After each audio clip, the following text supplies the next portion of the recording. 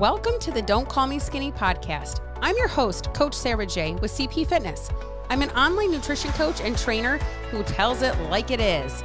I work with women all over the world through my online programs. Each Wednesday, I drop an episode dissecting diet culture norms to give you the facts and reality of nutrition and fitness and how they fit into your world. The current diet culture needs to be revamped, and I'm here to set it straight. My passion is teaching you how to take control over your nutrition, fitness, and overall mindset with my no BS approach. Please remember that this podcast is for educational purposes only and should never be used as medical advice. If you like what you hear today, I'd love for you to leave a review, a rating, share it with a friend, and as always, please keep coming back for more. Thank you so much for joining me today. Let's do it. Hello, happy hump day. Welcome back to Don't Call Me Skinny. Sarah J here. Super excited to be here with you today. I officially have a fifth grader who is no longer technically a fifth grader. They did their little promotion thing yesterday. So I don't know how I feel about this besides old, but I officially will be done with elementary school. So if any of you mamas out here finished elementary school either this year or at some point in time, reach out, give me a virtual hug. I could use it for sure. All right, you guys. So early bird pricing still going on through June 18th for Shape Up 360. This is that group coaching program. It's amazing. The link is in the show notes. If you are a person that has 50 plus pounds to lose, this is going to be a great starting place for you. All right, I'm going to teach you exactly how I lost 80 pounds and maintained it for 3-4 years. At this point, and it's going to give you a lot of those tools that I didn't have, unfortunately, that I had to figure out on my own that I struggled with. So I will be in there. We're going to be talking about training, nutrition, stress management, sleep management, all these things that generic programs don't talk about, but are very, very important. So let's also then talk about this topic today, because this is a lot of problems. This is a lot of problems. This is part of the major problem that I see when women come to me, which is they can never make it through the weekend, right? How do I not throw it all away on a Saturday? How do I get through the weekend without going, quote, off the rails, unquote? How do I do these things? How do I still make this work and not lose my shit, essentially? And this used to be me. I used to lose my shit on the weekends. I'm like, oh, it's the weekend. It's absolutely time to go, I don't know, eat all the things in the fucking pantry, clearly, or go out 6 times during the weekend, or eat ice cream all weekend long. Like, this is just what I used to do. And I was a yo-yo dieter. That is part of the yo-yo part, is starting and stopping, starting and stopping, starting and stopping. Start on a Monday, we're done by Saturday. Start on a Monday, done by Saturday. Okay, that is what a yo-yo dieter is. And, you know, I would start my diet, and by the time Friday came, I was like, fuck, shit, right? And then I'd have to start over. I'd get stuck in this cycle, and then I would just quit. And I'm like, why is it always this hard? Like, why does it have to be this way? Why can I not make it through a weekend? What is wrong with me? Like, I have to be doing something wrong, clearly, right? Like, have you had these thoughts? Like, this is normal, I feel like. And it wasn't until I learned the process is forever. The process is forever. It's not just some diet that you start and then, like, you know, do for a couple of days and then you're done. And so I always made this shit way harder than it needed to be. The main thing that I used to do is restrict the fuck out of myself. I would restrict myself so much during the week that I never made it to the weekend. I never made it barely even to the weekend, let alone through the weekend. Okay. I even just saw a post this morning on Facebook talking about, I've heard a lot about the keto diet. Is that like, how does that work for people? Right. All I did was say, listen, you need to pick something that's sustainable, because if you don't pick something that is sustainable, well, it's not going to work. Like I always talk about my friend who says he is keto 6 months out of the year. No, that's not real. That's not how this process is. Okay.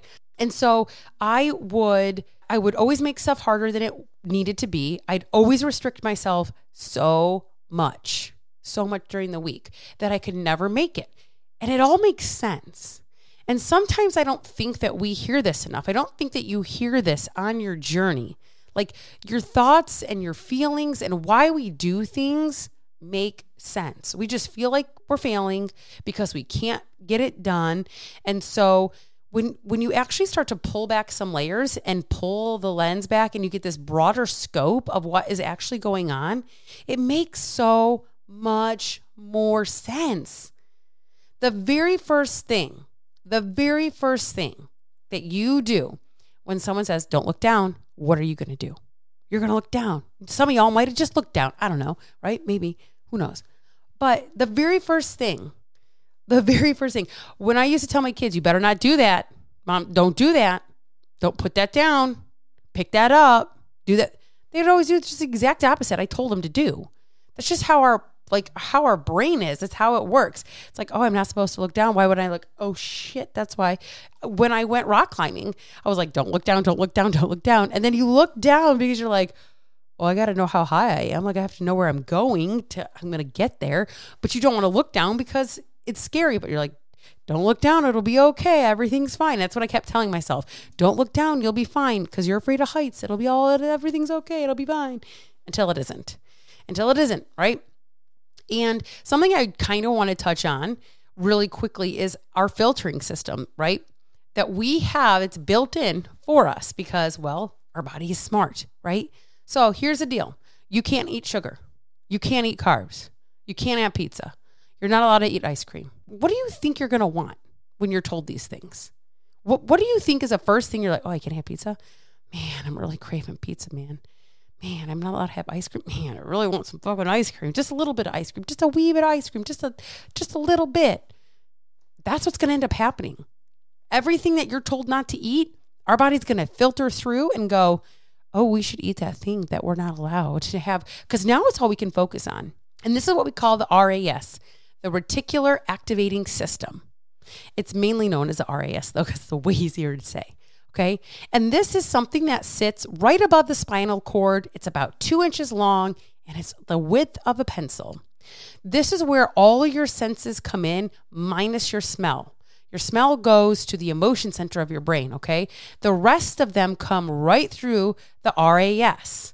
And what the RAS actually does is connect your subconscious part of your brain to the conscious part of your brain. Okay. And the RAS can work in our favor and it can also work not in our favor. Okay. But it's essentially just a filter. Can you imagine all the things that go through your head? Think about all the things that are happening around you that you're not paying any attention to. There are millions of things and inputs getting put into our body. And our brain has to tell our body like, hey, that's not important. That's not important. That's not important. Whoa, that's really fucking important. Grab that, grab that, grab that. And so that's what the RAS does. It's going from that subconscious level to the conscious. That's what it's doing. It's like not important, not important, important. Okay, filter this through, this goes through, you're out. You're gone. You're down there. Okay? That's what it does. You can't have pizza. You want to know what you're going to see all of? Pizza, everything. Everything you're going to see is fucking pizza. You can't have ice cream. You're not allowed to have carbs. Guess what you're going to do? You're just going to see things with carbs and ice cream. That's all it's going to be like popping up. The ice cream store that you drove by, the bread place that you used to go to, but now you can't. All of a sudden it's like, man, I haven't seen that place or thought about that place in years. Now all of a sudden I can't have carbs and the bread place is popping up everywhere. What the fuck's happening? Okay. But it's just a filter. And the most commonly used example here that I'm going to give you is with vehicles. So if you've ever bought a car, or this even happened last night with my sons while we were shopping, we were talking about Transformer cars. And guess what we started seeing? All the cars that are in Transformers, the Camaro and all sorts of stuff. Okay. Like all over the place. That's what we started to see. Have you ever oh man, I really might like a blue car, or a white truck, or a black Jeep, or a Beamer. And then all of a sudden you start seeing that car all over on the road. Like you never paid attention to it before, but maybe you had a conversation with it about somebody and now it's at the forefront of the brain. It went from the subconscious into the conscious. And now every time you see a black Jeep or a red truck or a white Beamer or a whatever that you were talking about, that's what you start to see. It's almost like somebody heard you and it was like, oh, here, bink, here's that. Oh, now you see that driving down the road. I mean, and kind of your brain essentially did hear you. So that is what your brain is now going to allow into the filter. It's going to show you all these things. Okay. Or it can also work in a not so great way where things that we want to filter through is great. Things that we don't want to filter through, even though we're thinking about them though. Okay. And this is kind of where some of my clients have struggled before. Okay. So maybe you have had an amazing day with food. It's like, man, you nailed your breakfast. You nailed your lunch. You said no to this. Somebody brought in donuts. You're like, not today, Satan. You're not getting me with the donuts. Okay. But then you get home and you're like, man, and you see these sour cream and onion bag of potato chips. I don't know about anybody else, but I love them. And you're just like, man, I'm going to have some of those. I'm just going to eat a little bit of them. But then you're like, oh my gosh, I'm just going to keep going with these potato chips, right? And then you're like, man, I kind of want that peanut butter cup. I saw that bag next to the potato chips. I'm going to go for those peanut butter cups now too. And now all of a sudden you're starting to filter in all these things because like earlier in the day, you're like, I'm not eating that. I can't have that. I'm not having that donut. I'm not doing this. But now you're starting to filter in all these things that you quote unquote can't have. And you're focused on it. And it's like, oh. And then what ends up happening is that that's all we focus on. Oh my God, I can't believe I ate all these chips. Oh my God, I can't believe I went back for the peanut butter cups. Oh my God, oh my God, oh my God. Not, man, well, that wasn't a best choice. But, you know, I didn't eat the donut. So I said no to the donut earlier today. So that's awesome, right? Nobody wants to then focus on the rest of the day. You're not going to focus on the 20 to 30 grams of protein that you had at each meal. You're not going to focus on the fact that you said no to the donut or, maybe you said no to the booze or maybe, whatever. Maybe you just ate one peanut butter cup instead of the whole bag of them, right? It's filtered out everything else because that's not important right now to you. And it knows it's not important to you. Subconsciously, it brought it into your conscious. And this can really throw an entire weekend way off. If we only ever focus on the bad things, what are we going to get? More bad. If we start looking for the positive things or the good things, what do you think we're going to filter through? What do you think our brain is going to allow in? Other good things. Okay? That's literally how this is going to work. So when the weekends come and maybe it wasn't our best, or we dive into that bag of potato chips, our RAS is going to filter out the rest of the day because you're just going to sit on the couch and all you're going to think about is how bad you did, how bad you were. And that's going to lead to something else. And that's going to lead to something else. And the chips are going to turn into the peanut butter cups. They're going to turn into the bottle of wine. And the whole weekend, according to you, is going to be fucked. You just fucked up the whole weekend. Okay? That's not really the truth. If we focused a little less on the bag of chips, we're like, oh, okay, I'm just going to go ahead and log that if I'm tracking my food, or I'm just going to accept the fact that I came home and got out that bag of chips. The likelihood of that leading to something else or spiraling down or spilling into other days even is very minimal because we're not going to focus on how bad, quote unquote, that was. Making it through the weekend all goes back to a couple different pieces. And one of them I literally just touched on, giving food power. I did an entire podcast on releasing the power food has. Once we bad food or good food and we're labeling everything, well, now you just gave it power. If you're using food as fuel, then the food has no power over you. But the problem is that you have for so long allowed food to determine your mood. You allow it to determine your worth. You allow it to determine if you had a good day, a bad day. I mean, we can say the same thing about the scale, right? Yes. And then this is why we restrict so much and go nuts on the weekend, right? We can change our lives around during the week And then we cannot handle the weekend. So we can do restrict. But then on the weekends, we have travel or barbecues, pool parties, birthday parties, weddings, showers, all sorts of stuff. Y'all, in September, between end of August and end of September, I have 3 weddings, my 40th birthday party, back to school, kids starting high school. Like, my whole world's going to be fucked, okay? And I'm going to have to figure out how I'm going to live through all that. I'm going to have to figure out how am I going to make that all work? What is that going to look like for me? But knowing that, well, it's just food. Like, it's really, like, if I want a donut, I'm going to go eat a fucking donut. If I want some ice cream, I'm going to eat some ice cream. I had ice cream for dinner. I'm not going to recommend that, but that's what I did last week. Had some ice cream, my favorite ice cream I had for dinner, because I didn't have an opportunity to get dinner in. And I drove by it and I was like, ooh, my RAS said, yes, that is amazing. You should go have that, right? So it's like, I'm going to have to figure that out. But by taking back the power, it's like, it's just food. It's just food, okay? Something else that we have to work on here is understanding that your weekend should not look a lot different than your week. Okay? And maybe you're going to go out for dinner, and maybe you're traveling, and I'll touch on traveling in a second, but maybe you're going to go out for dinner. That doesn't mean the whole day gets to be shit. See, that's where I always fucked up. I was like, I'm going out for dinner. I can definitely have donuts for breakfast, fast food for lunch, and then wherever we head out for dinner with drinks, no big deal. And I would use that as an excuse to make the rest of my day look like shit. That's what I did. Eat your protein, get your fiber in, your veggies, fruits, and enjoy your fucking dinner. And this is how my clients make it through the weekend. Plan ahead. Look at the menu. Track it as best you can. I typically have my clients take a photo, and if it's something that they don't know how to track or they can't even find something to help track that, I will literally go help them track that food, okay? It just has to be tracked around 80 to 90%. That's it. That's all required. We're not looking for shit to be completely perfect. Now, if you're traveling, I often tell people not to be in a cut or a diet phase during travel time. This is just, you're asking yourself to fail. You're just like, hey, you want to fail? Let me tell you how it's going to happen. You should be on a diet when you go traveling. I have clients right now in Europe. Do you think I'm like, track your food, make sure you eat well, don't eat too many carbs? No, go enjoy. When are you going to Europe again? Probably not anytime soon. So fucking go enjoy it.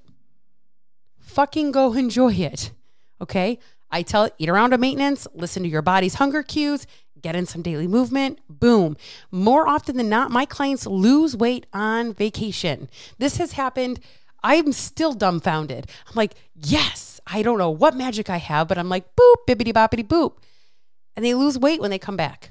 And so this expectation that you're not going to travel, that you're not going to go to a barbecue, that you're not going to go out for dinner, it's just fucking unrealistic.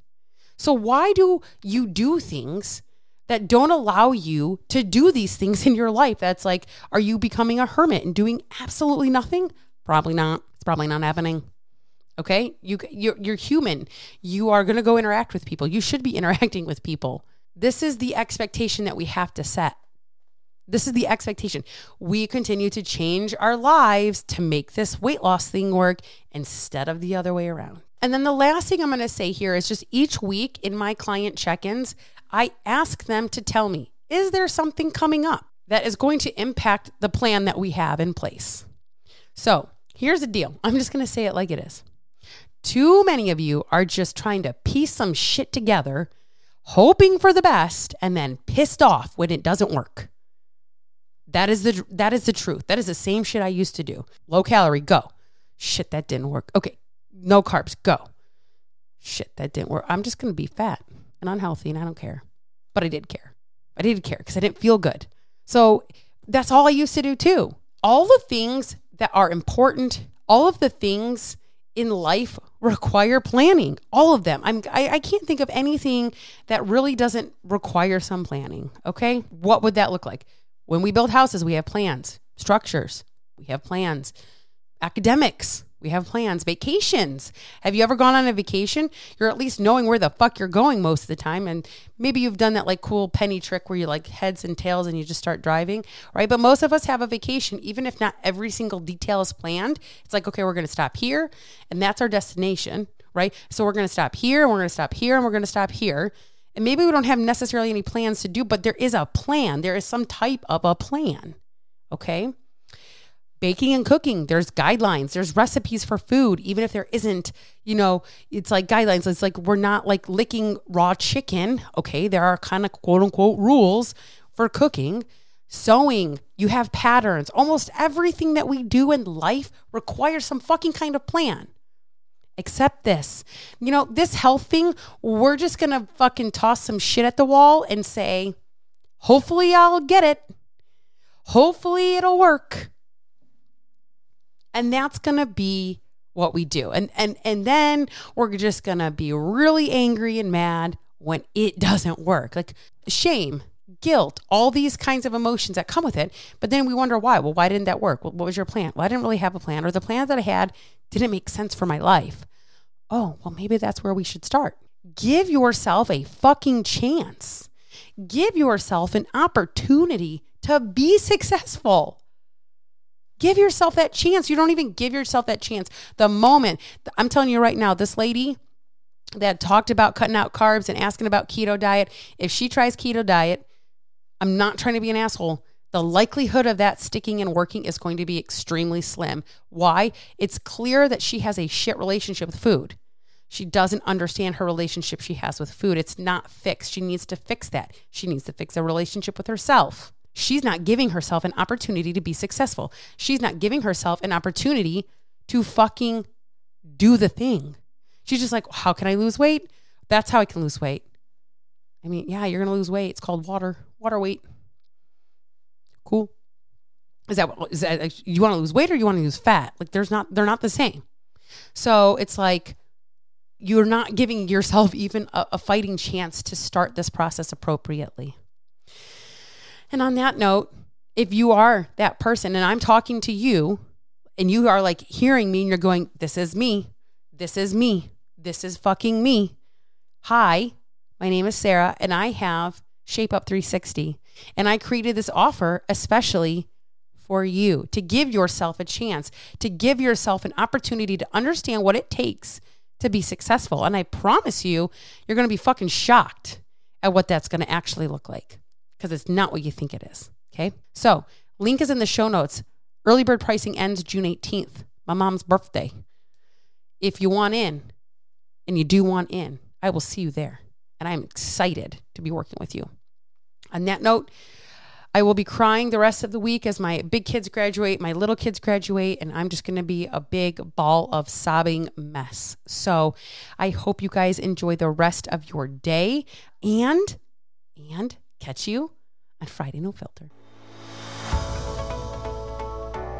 Thank you so much for joining me today. I appreciate your time, and if you like what you heard, please be sure to screenshot and share it with others who may enjoy it too. Don't forget to click the link in the show notes to see the ways that we can work together to start your journey.